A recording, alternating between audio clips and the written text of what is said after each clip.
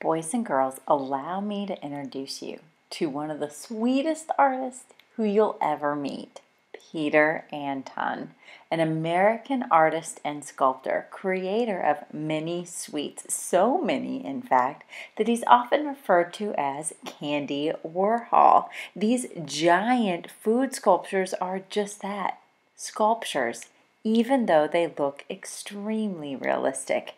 Peter Anton is our inspiration for our new project of creating our very own fake or faux box of chocolates. Boys and girls, today let's get started on our box of chocolates. So the first thing we are going to do is to make the box that our chocolates will be in. We're going to make it appear as though it's a box of chocolates that is missing the lid so you can see the chocolates inside.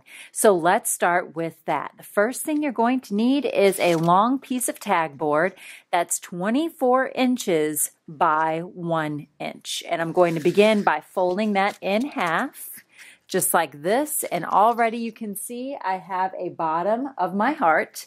My next step is to bring the tops of my heart inward, just like that, and you can kind of already see my heart shape.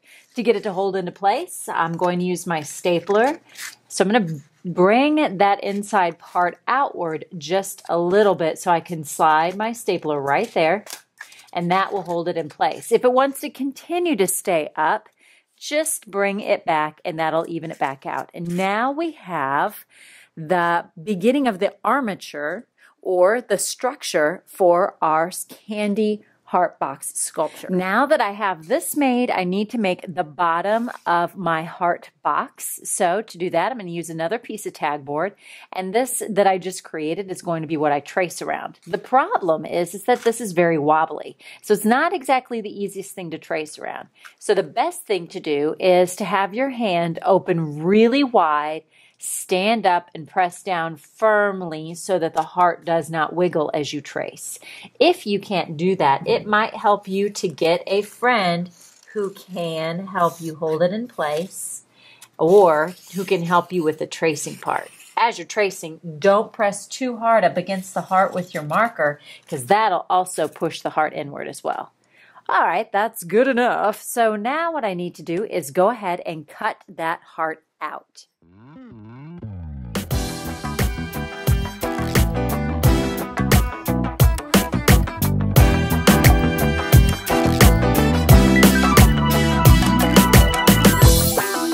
To get these two things to stick together, we're going to use two things. First thing we're going to use is tape. We will be taping these two things together.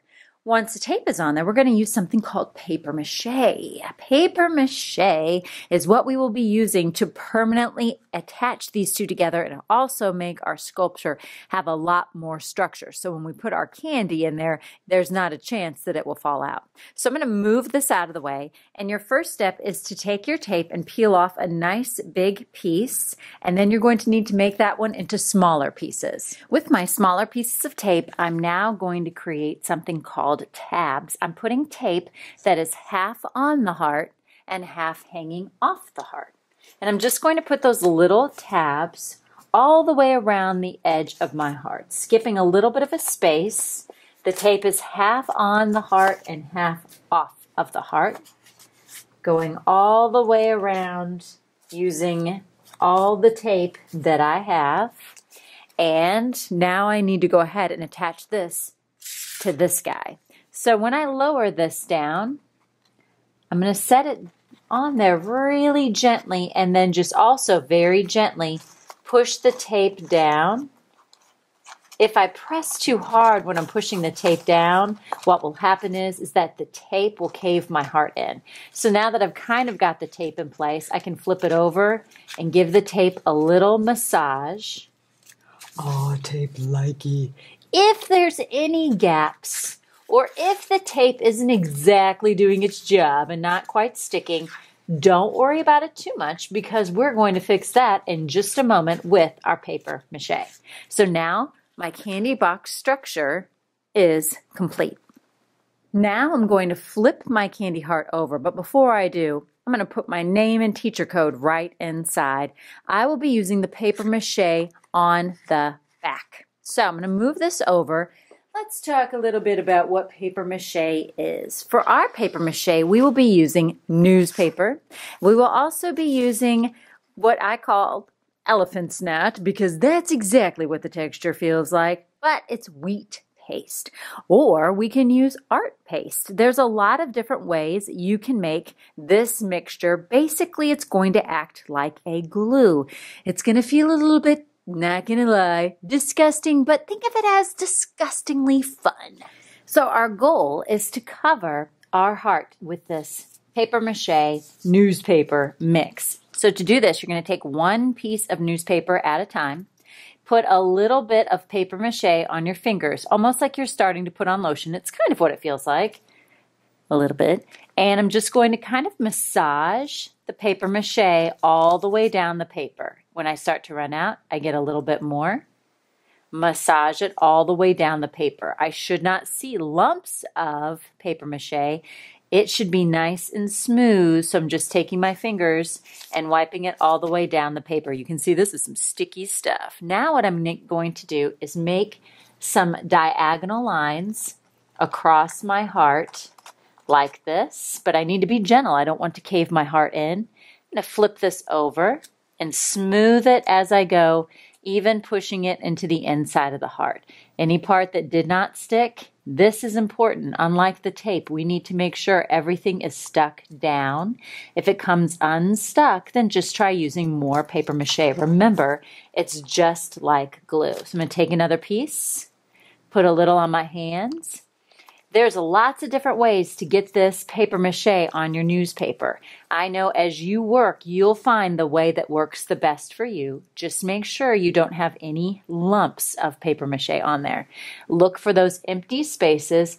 It's good to overlap or put one piece over another because that will make your candy heart even stronger. I'm going to flip this around. Remember, it needs to go all the way around and flipped on the inside. Nothing should be sticking out. I'm going to work on adding more strips and more strips because the more that I add, the better, until there's no more poster board on the back or the sides peeking out.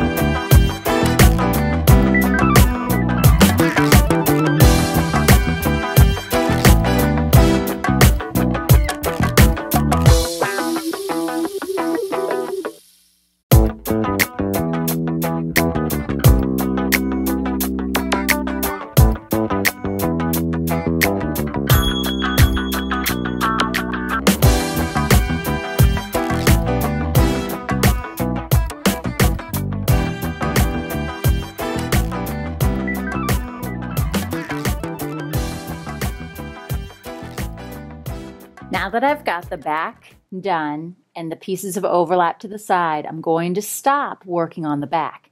If I continue pressing too firmly on the back or adding too much paper, what could happen is that my heart box could cave in. I can already tell it's happening a little bit to the side, so what I'm going to do is flip it now around this way. And now I'm going to use some papers that are going to lay inside and climb up the sides a little bit. I don't have to cover the entire box this way. I'm just doing a couple of strips to help make my box a little stronger. And because right now I can tell it feels a little bit wobbly in some places, if ever your newspaper is too long, just go ahead and tear it. So I'm putting one inside, massaging it gently and letting it climb up the side wall, and that will help make my candy box even stronger. Notice I have one hand inside, one hand outside as I press, not pressing too firmly because I don't want to accidentally cave it in.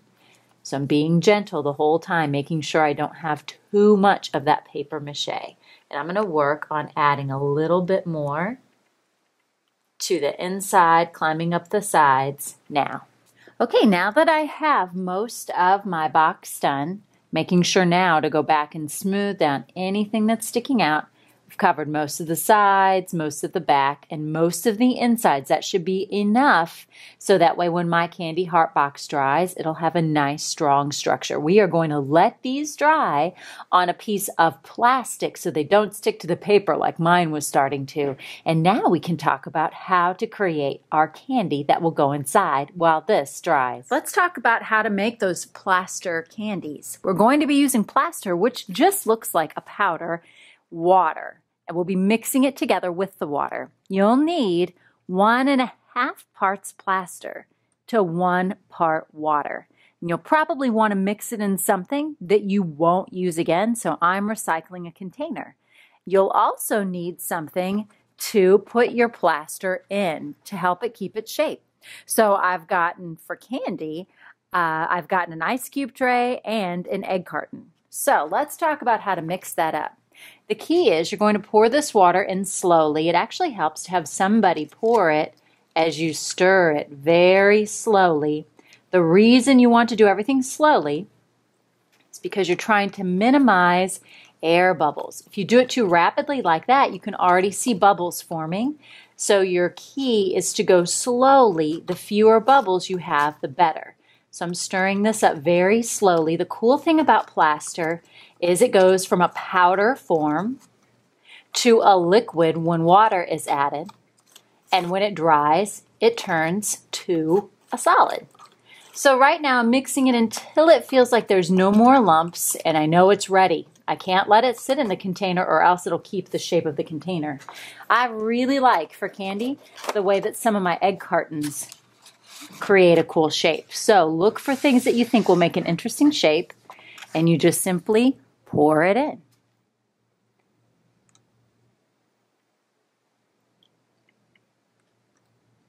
And this will need to dry probably for 30 minutes to an hour before you can pop it out. You'll be able to tell if it's dry because when you look at it, it should be bright white. If it's even slightest bit gray, then you know that it still needs a little bit more time to dry. So I'm going to let this sit. If you see any bubbles forming, just gently tapping on it will help to pop those bubbles. I'm going to scoot this out of the way. Here's one I did just a while ago. So now you can see they are bright white. I can tell they're dry and they are a solid. To pop them out, I'm just going to turn my egg container over. Actually, I think I can just pop them out from the bottom. And it kept the really cool shape of my egg container, which is going to make awesome shapes for candy. All right, now that I've popped out my different chocolates for my containers, or my fake or faux chocolates for my containers, I'm ready to make them look more like chocolates. So I would like you to pick out 3 where you like the shape. And as you can see, I've got more than 3. I think I'm going to do a variety of chocolates because usually when you get a box of chocolates, there's several different flavors. So I think I like this shape a lot. I like this rectangular one. And I think I'll go for this one. So I've got my 3 picked out and I've got them on a plate, and now I'm going to paint them. And be thinking about how chocolate looks. Do you want milk chocolate or dark chocolate? I'm going to spread them out on my plate. I don't have to paint the bottom. I do need to paint the top and the sides. So that means I'll probably have to hold my plaster as I'm painting, which means my hands might get dirty. As you know, you can always wash your hands when you're finished. So now that I've got this one done, I'm just going to go ahead and paint them. So I think I'm going to paint all of mine a nice dark brown because dark chocolate is my favorite. If you want to have some that are milk chocolate, then you'll need to mix your brown with some white to make it light. When you have a light color, it's called a tint. And that light brown will make the perfect milk chocolate. So I'm going to finish painting all of my chocolates, keeping them on my plate. Boys and girls, remember when you're using puffy paint to make sure to test it at least 3 times on a Post-it note first. You never know how quickly or how slowly the puffy paint is going to come out of the container. Once you're ready, you can go ahead and start decorating your candy. Think about how you can make your candy look like something that people would want to actually eat. Would they really want to eat a piece of candy that had giant blobs of puffy paint or icing is what we're trying to achieve all over it? I think not. So boys and girls, be wise with your execution or your placement of puffy paint on your candy. Think about the different kinds of things you can do and be creative. Have fun. Dots, lines, stripes, whatever you can imagine. I can't wait to see what you do to make your candy something fun, creative, and unique. Okay, let's talk about painting that heart-shaped box. It's nice and sturdy now that I added all of that paper mache. So now I'm ready to add a little bit of paint to kind of hide the newspaper or anything else I want to disguise to make it look even more realistic. You can pick a couple of different colors to use on your box. Whenever you change colors, please make sure to wipe your brush on your messy mat until it wipes and sweeps clean. Maybe I can add a little bit of purple on the inside. I could do some lines. I could even make a pattern. It's totally up to you. Keep in mind, your candies will probably cover up most of it. Just kind of having my paint do a little dance. Sometimes it might even help to hold it on its side to paint a little bit that way also. Sometimes you can do something called dry brushing, meaning your brush just barely goes over the surface of what you're creating to add a little bit more color to it. Switch to a little bit of red. Anything to kind of hide that newspaper so that when people look at our box of chocolates, they actually think it's real. All right, my box of chocolates is still wet, but I'm too excited and I really want to add my chocolate to it. So when you get ready and your box is dry and so is the puffy paint from your chocolates, you'll need to have me help you hot glue, or we can use tacky glue to stick them in the little wrappers to make them look even more realistic. It's okay if they don't fit perfectly. Then we will be gluing them inside of your box of chocolates. So you might want to think about where you want your chocolates placed before I glue them down.